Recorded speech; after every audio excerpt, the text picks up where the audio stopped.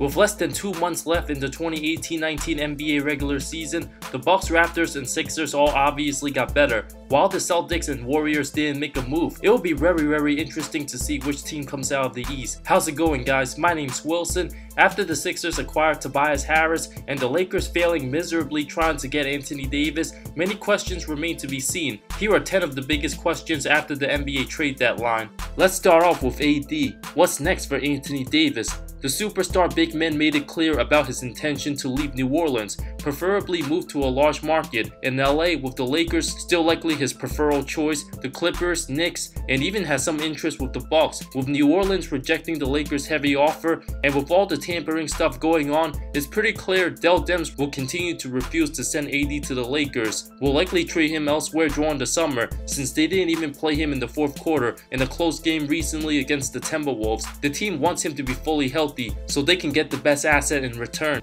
At this point, the Celtics have a way better chance in landing AD than LeBron does and will continue to go all out on him. For now, Davis will just have to deal with the Pelicans for the next 5 months. Are the Los Angeles Lakers officially wasting a LeBron year? I made a recent video on whether or not the Lakers will miss the playoffs. With no margin for error, instead of landing Anthony Davis, they landed Reggie Bullock and Mike Muscala, a good three-point shooter who will help a little bit. After James' arrival to LA, Magic surrounded LeBron with non-shooters in Lance Stevenson, Michael Beasley, who's now with the Clippers, and Rajon Rondo. The team is ranked in the bottom 5 in three-point percentage. Brandon Ingram's still a very inconsistent second option, and it's still a mystery whether he will actually develop into a star player.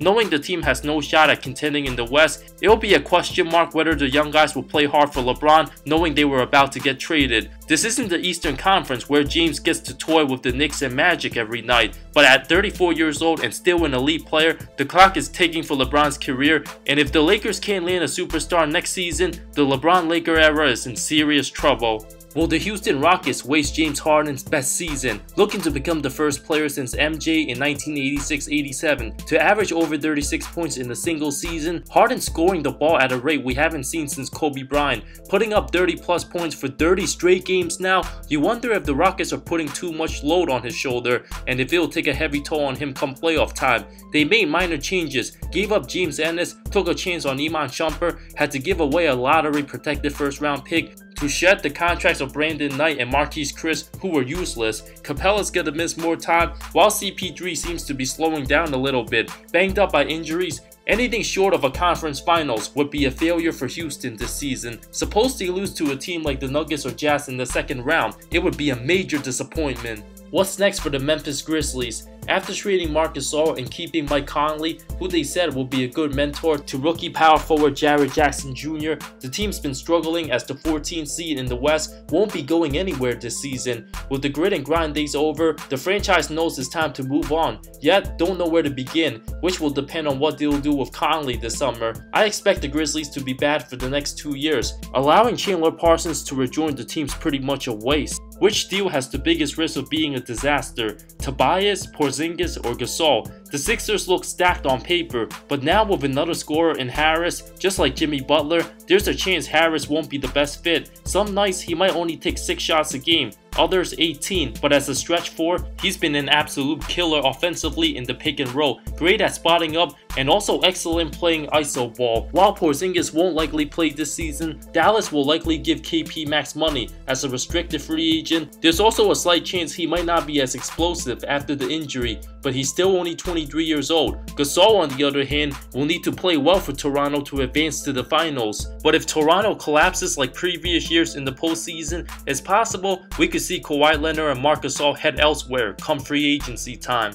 Could anything that happened at the trade deadline make Golden State nervous? It's not likely anybody in the West will beat Golden State, since the Rockets are slightly worse compared to last season, while the Warriors added All-Star DeMarcus Cousins last summer, a huge upgrade from Kevon Looney, which honestly isn't fair for the rest of the NBA, and are playing excellent basketball as of late. OKC might give them a run for their money, and Denver's still a young team who lacks playoff experience. The Bucks blew out the Warriors in Oracle earlier this season, now added sharpshooter Nikola Mirotic alongside Brook Lopez, both great three-point shooters. Could the team that comes out of the East at least make it a 6-game series? I can see that, but I still don't see anybody beating Golden State in a 7-game series. Will the New York Knicks land the first overall pick? After trading away their only all-star, the franchise has been a disaster over the last 2 decades, winning 1 playoff series since 2001. Now with the worst record in the league, unbearable and unwatchable, it's extremely important the Knicks get the opportunity to draft a once-in-a-generational type player in Zion Williamson.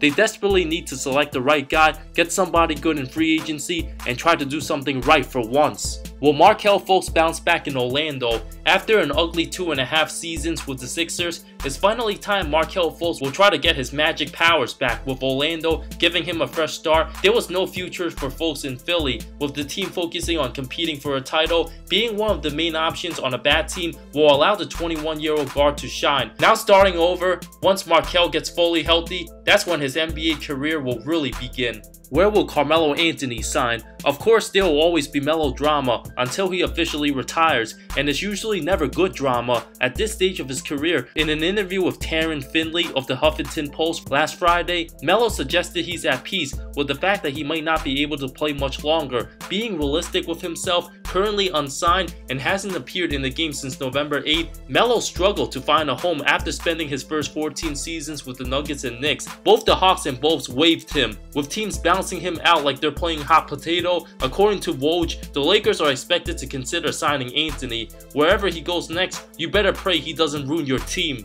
Who's the second best team in the West? So far, the Denver Nuggets still have the second best record in the conference, led by star center Nikola Jokic, averaging 20 points, 10 rebounds, almost 8 assists, with a bunch of excellent young players. But if the playoffs start today without much experience, it won't be surprising to see the 7-seeded Spurs beat the Nuggets in a 7-game series. While OKC looks amazing this regular season with Paul George and Russell Westbrook, it's still pretty embarrassing how they lost to Utah last season, led by rookie Donovan Mitchell. Houston don't look as dominant like last year, while Portland, who's now the 4th seed, had home court advantage last season, only to get swept by the Pelicans. Every team basically between the 2nd and 7th seed has a chance to lose in the first round, while Golden State will easily destroy the 8th seed without breaking a sweat. Thank you so much for watching this video. I talk NBA comparisons, amazing storylines, NBA history, and anything basketball that will interest you. If you love the NBA, subscribe for more content, more great stuff coming soon. See you next time.